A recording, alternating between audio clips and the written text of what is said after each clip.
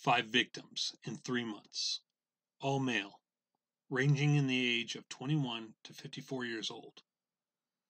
All shot in the late hours of the night. This is Psych-Macabre. Yeah, we don't want to do anything to scare your children. That's the last thing we want to do. We don't want to scare anybody. They're still shooting. You see, we're in the parking lot. What Last County 911, what is your emergency? Thank you. Caller, what's the address? Hi everyone, welcome back. I'm SM Cornthwaite, and today we're going to be talking about the Stockton, California serial killer. This news article was presented to me by one of my co-hosts on the podcast, which we haven't filmed in a while because I've been so busy finishing my most recent book, the one right in the middle there, The Haunting of Hell's Hollow, which is out now on Amazon, so check it out. But when Esme sent this to me, I did a little bit of research into it, and I've come up with a profile from what we know so far. But let me go ahead and relay the information to you, the details of the murders. I apologize for the background noise. I've got the windows open. It's a beautiful day outside here in central Illinois. One of the few we're going to have left of this season before it starts getting cold, so I'm going to enjoy it. But the first murder took place on July 8th. 35-year-old white male Paul Alexander Yaw was shot at the 5600 block of Kermit Lane at 12:31 a.m. and died at the hospital. Yaw's mother said he was unhoused at the time of his murder, meaning he was homeless. Then on August 11th, 43-year-old Salvador William Debudey Jr., I may have gotten that name wrong on the pronunciation, I'm not sure, but he was killed in a parking lot at the 4900 block of West Lane at 9:49 p.m. Officers found him with a gunshot wound and started life-saving measures. He died at the scene of the shooting. We've only got pictures for 3 of the victims. These next 2, there's no image associated with. On August 30th, a 21-year-old Hispanic man was killed at the 800 block of East Hammer Lane at 6:41 a.m.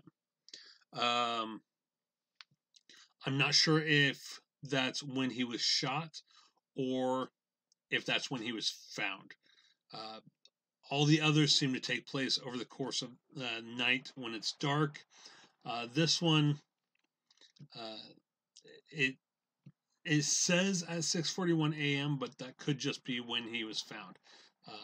I'm going to look into that a little bit further, and I will give updates on this case as it progresses. The next one, September 21st, 52-year-old Hispanic man was killed at the 4400 block of Manchester Avenue at 4:27 a.m. When officers arrived, they found the man on the sidewalk with a gunshot wound. He was pronounced dead at the scene.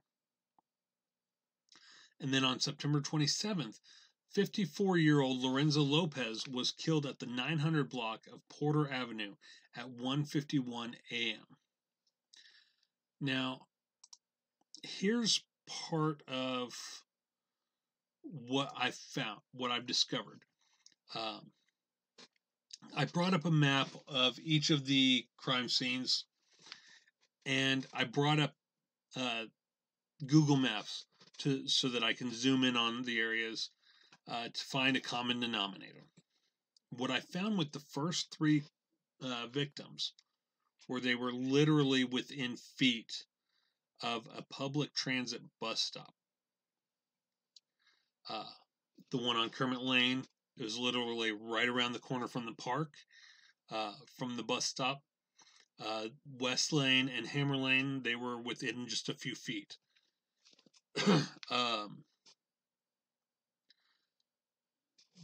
The problem with this, though, is that the most recent 2, the one on Porter Avenue and Manchester Avenue, there doesn't appear to be a public transit bus stop close by.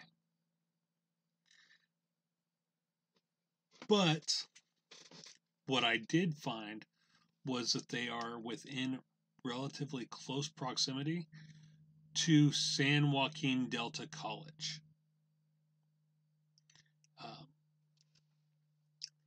They are both on opposite sides of the college, which tells me that the unsub likely attends the college.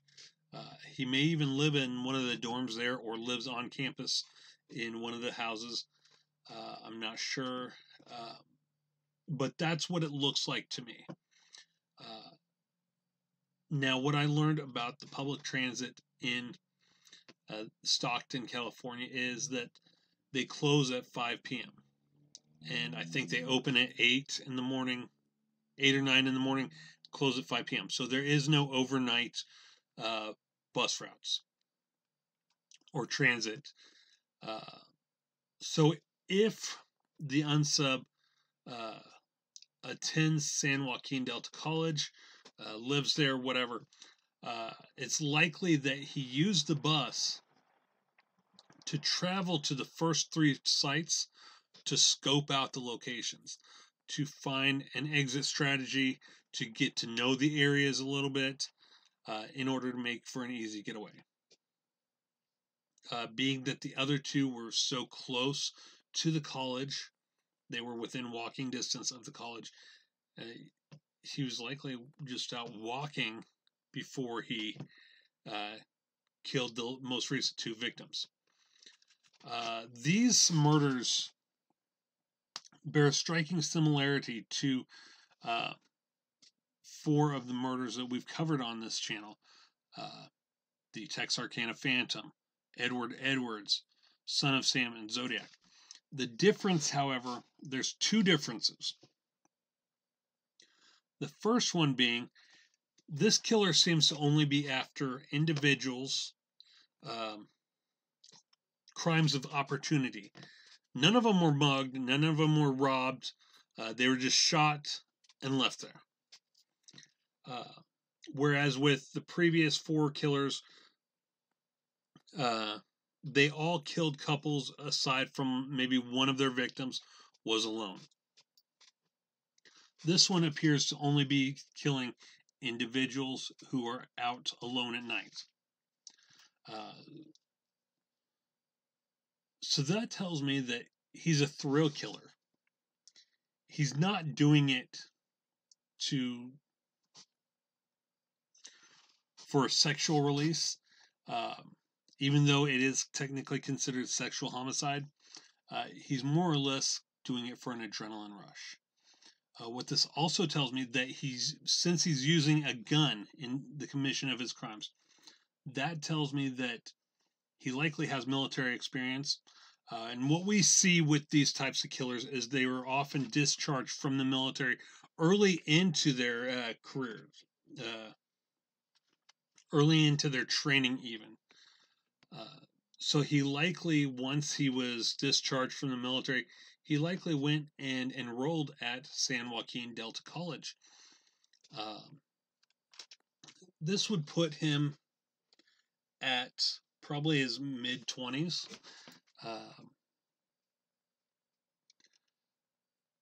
It's unusual to find a serial killer who's any younger than 25. It's not unheard of, but it's unusual.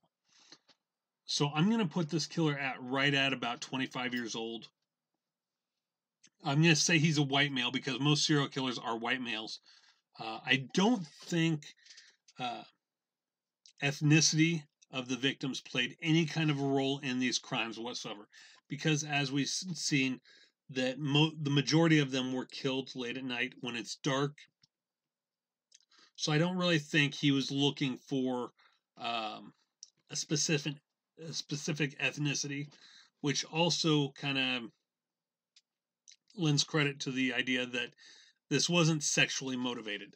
This was more for an adrenaline rush.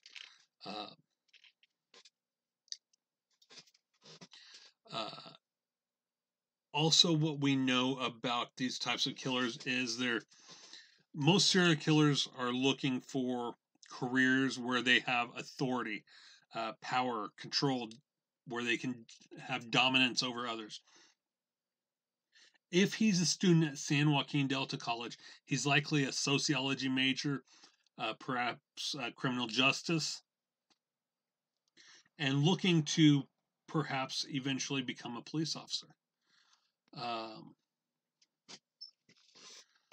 mean, son of Sam, he was in the military. He tried to become a police officer, settled for being working in the United States Postal Service. Edward Edwards, I believe he tried to become a police officer. Our theory of the Texarkana Phantom, he was a sheriff's deputy. If you guys remember, if not, go check out that video on our podcast. So I'm willing to bet he attends the college. He's a sociology major, likely criminal justice, looking for a career in law enforcement. Likely white male, military background, probably discharged for either psychiatric reasons or for not following orders. What we see with these guys is they have a real problem with authority, even though they want to be the authority. It's because of their narcissistic tendencies, of the desire to have that authority, that makes them incomplicit with authority. So that's what I'm getting from this. Again, this profile might change given more information as it's released. And I will try to keep this updated as more information becomes available. If these killings continue. Right now, with the first killing, there was a little over a month in between the first and second, and then a little under a month between the second and third. Then again, a little bit more time, a little less time took place between the third and fourth, and even lesser time took place between the fourth and fifth, which means his resting period isn't